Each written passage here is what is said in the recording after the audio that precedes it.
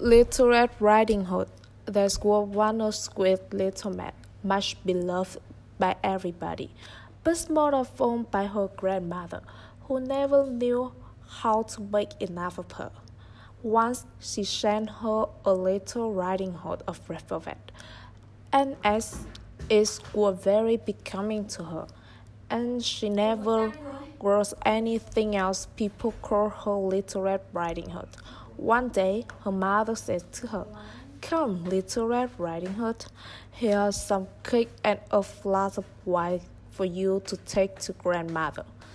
She weak and ill, and they will do her good.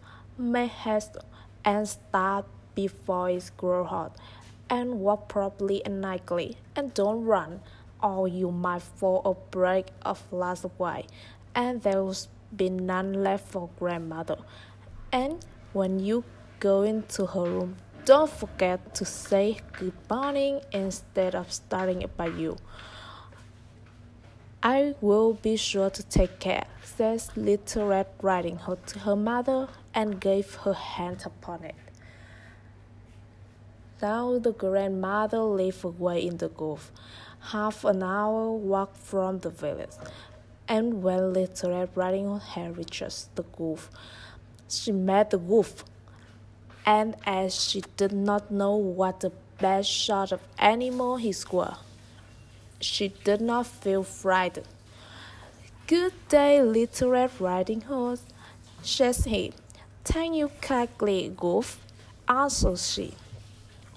"Where you going so early, Little Red Riding Hood?" "To my grandmother." "What are you carrying under your apron?" "Cake and wine we baked yesterday, and my grandmother is very weak and ill, so they will do her good and strengthen her." "Where does your grandmother live?" "Little Red Riding Hood, a quarter of an hour walk from here. Her house stands beneath the three oak tree, and you may know it by the hazel base," said Little Red Riding Hood. The wolf thought to himself, that tender young thing would be a delicious morsel, and would taste better than the other one.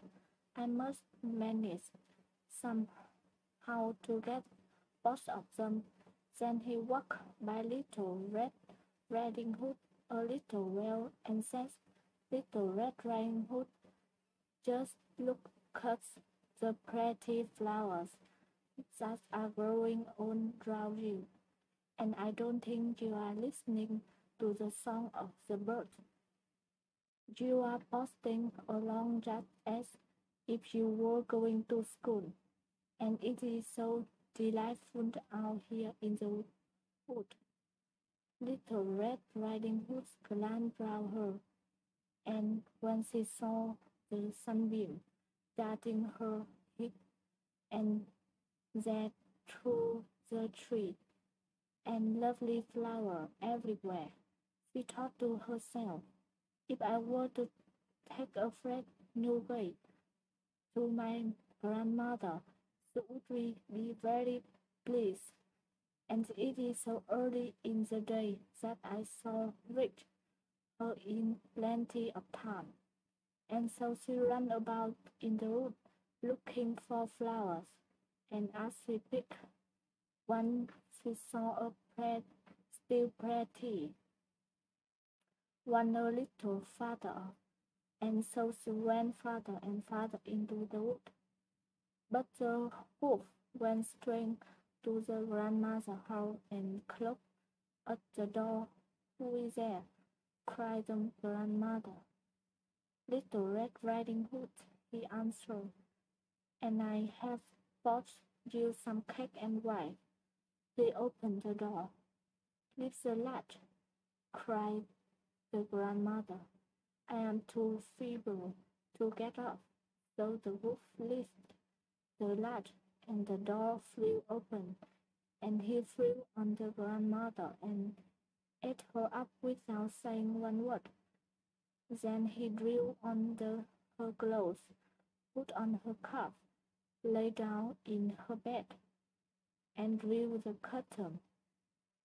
Little Riding Hood was all the time running about among the flowers, and when she had got as many as so could hold, she remembered her grandmother and set out to go to her.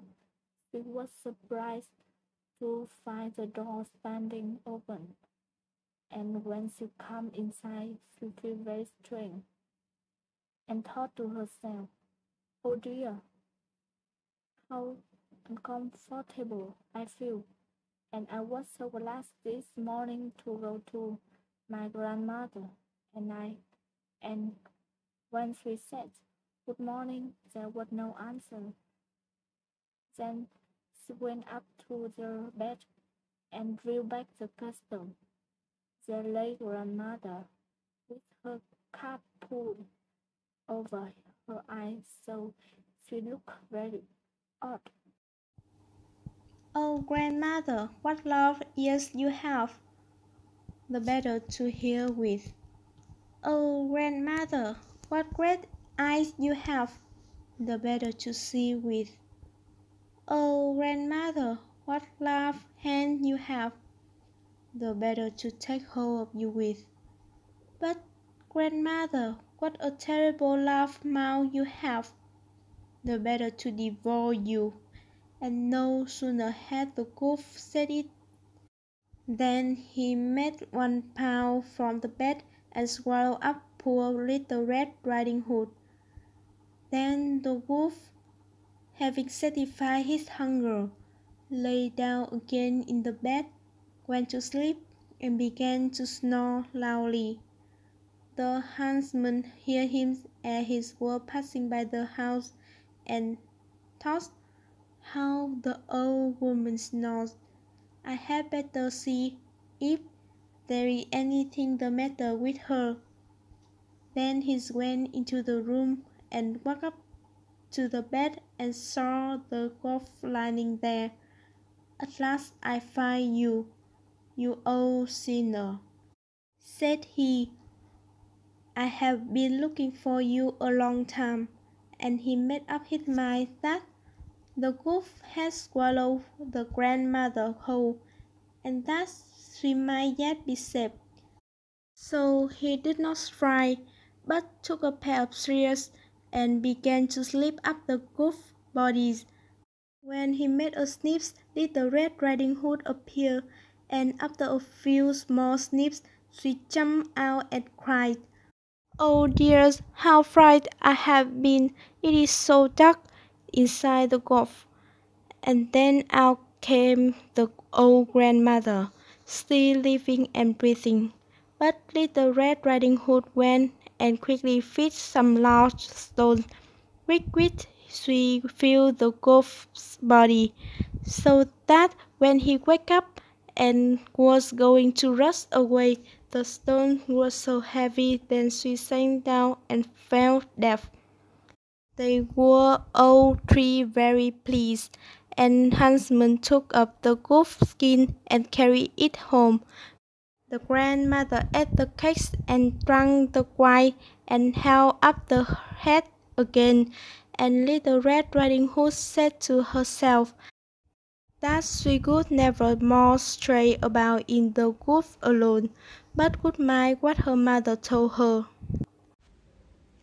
It must also be related how a few days afterwards, when Little Red Riding Hood was again taking cakes to her grandmother, another wolf spoke to her, and wanted to tempt her to leave the path, but she was on her guard, and went straight on her way, and told her grandmother how that the wolf had met her, and wished her good day, but had looked so wicked about the eyes that she thought, if it had not been on the high road, he would have devoured her. "Come," said the grandmother, "we will shut the door, so that he may not get in." Soon after came the wolf, knocking at the door, and calling out, "Open the door, grandmother, I am Little Red Riding Hood, bringing you cakes." But they remained still, and did not open the door. After that, the wolf slunk by the house, and got at last upon the roof to wait until Little Red Riding Hood should return home in the evening. Then he meant to spring down upon her and devour her in the darkness. But the grandmother discovered his plot. Now there stood before the house a great stone trough, and the grandmother said to the child, "Little Red Riding Hood, I was boiling sausages yesterday, so take the bucket and carry away the water that were boiled in, and pour it into the trough." And Little Red Riding Hood did so until the great trough was quite full. When the smell of the sausages reached the nose of the dwarf, he snatched up and looked round and stretched out his neck so far that he lost his balance and began to sleep, and he slipped down off the roof straight into the great trough and was drowned. Then Little Red Riding Hood went cheerfully home and came to no harm. The end.